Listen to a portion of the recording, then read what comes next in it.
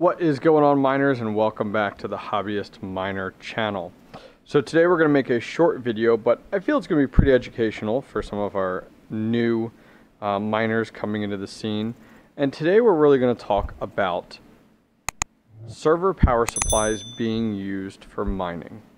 And I get a lot of questions in my comments on exactly how these guys work. So let's kind of discuss it a little bit more. So this is our mock little bench setup here. This is our classroom setup, guys. Let's put it that way. So this is your traditional PC setup. So you have your motherboard, you have your video card, your CPU, your memory, and your power supply, as well as your hard drive. So let's say this is what your mining setup looks like right now, okay? So you have an ATX power supply. This is a 750 watt, just for an example purpose here. And we have a 24 pin running into our motherboard, as well as for this little old school motherboard actually uses a 4 pin that goes back to our motherboard.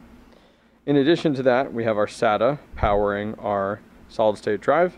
And then we also have SATA running from the motherboard to our hard drive. Now you may actually run Hive OS or Windows on a thumb drive, or even run it on solid state drive, but either one works. So then you have your graphics card. This is the Sapphire Pulse RX 580 8 gig card that we're currently using for this example today. So this is maybe what you're used to. And as soon as you start to talk about, hey, I'm going to add more cards and I'm going to expand past just one slot here, a lot of people get thrown off. So I wanted to go ahead and discuss it in more detail. So this is an HP server power supply. So this was pulled directly out of a server, and it was recertified, or somebody went ahead and tested it and said, this thing works now, you're good to go. And then it was resold out there. All of these are used. You're not finding new one of these anywhere. This is a 1200 watt power supply if it's on 240 volt. If it's on your traditional 120, then it's only 900 watts. So pretty much this came out of a server. Traditionally there's two of these side by side for redundancy, and it integrates with the server motherboard via the slot. Slides in, click, and you're good to go. So what miners have started doing is we've said, okay, I don't want to spend $300, $400, $500, $600 on a 1200 watt ATX power supply that's modular and power all my graphics cards. I want to spend $40 and get a 1200 watt server power supply. So the reason that we've gone with not with an ATX, and all of my builds we've gone with the server power supply, is from a cost perspective. So we have several of these. So we can see we have one here, we have one over here, we have one down here, and we even have another one farther down there. So that is this explained a little bit, okay? So that's a server power supply. So Server PSU and ATX. Okay, so let's say you got multiple cards now, and you're going to go ahead and get into reusing risers and also getting into, having multiple cards here. So let me go ahead and swap around our configuration, and I'll show you kind of what that next step looks like. Okay, so this is probably the next step that you're taking. You may have two of these cords, one going into one slot and one going into another, and you're running two cards. So you have your PCI adapter card running into your USB 3A, and then male side, and then coming into your riser, and then going into your card. Then what you do is you have a 6-pin cable. This 6-pin cable powers the riser only. Okay? So now our next step is our power supply. Well, instead of running this back to our ATX power supply, we're going to run two power supplies. One for the motherboard, which you don't need 750 watts for motherboard. You could run like 350 or something simple. So now over here, we want to go ahead and power that riser. So we're going to go ahead and plug that in. Okay, now what this BreakOut board does, they're cheap, $15, $20, $25. It takes the power coming in here and just splits it into, what do we got here, 12 different ways. That's it, that's all that does. All that does is take power coming in and split it 12 different ways. It's no different than the power coming into our ATX and splitting it into multiple different ways.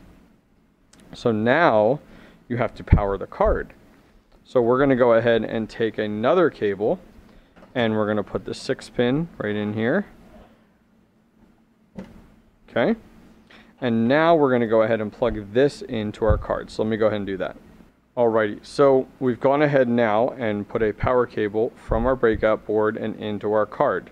Okay, so this is it. This is all you need here. So we could have a second card plugged in here, and then we could also have it going into a riser, you know, another card sitting here, and then we could have another 2 slots, one running to the card, one running to the to the riser. Now, some cards actually require you to have another pin. See, this one only has one 8-pin. Some cards have 2 8-pins or 2 6-pins. So the nice thing is these cables that you can get, and I'll put a link in the description, guys. These are a 6-pin to a 6+2. So that allows you to have 8 there, which really works well. So this at a very high level is how you could wire up, you know, if you're just getting started and kind of, man, how do you use these server power supplies in mining setups? This is exactly how you do it. It's not overly complicated. Now, some tips and tricks. Let's say we wanted to power this on our mock setup. You always want to come over, and there's actually a white power button right here. You just press it, okay? Right here. Okay, you can hear a click there, it turns on, and it'll let your cards turn on, it'll turn on the riser because it's providing power to the card and the riser. Always turn these on maybe 10 seconds before you come over and turn on your ATX power supply and power up the rest of your rig, because you always want the riser and the GPU to be fully powered and showing up on the motherboard before the motherboard boots up and shows that everything is available. Other than that, guys, that's basically it. It's not overly complicated. These are becoming harder and harder to come by, not necessarily the breakout boards, but the HP power supplies, just everyone's eating them up. I actually was given a tip today, and I want to give kudos out to the community. They recommended looking at, if you guys do have 240 volt, which I'm excited, I do have that, Dell has a 1400 watt that the breakout board hooks up to perfectly. And so there's a lot of those out there for sale as well. So lots of different options.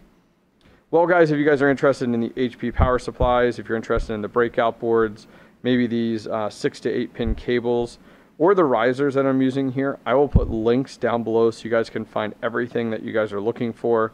Other than that, guys, if you enjoyed this video and want to see more educational videos like this, please go ahead and give it a thumbs up. And finally, don't forget to subscribe. Take care.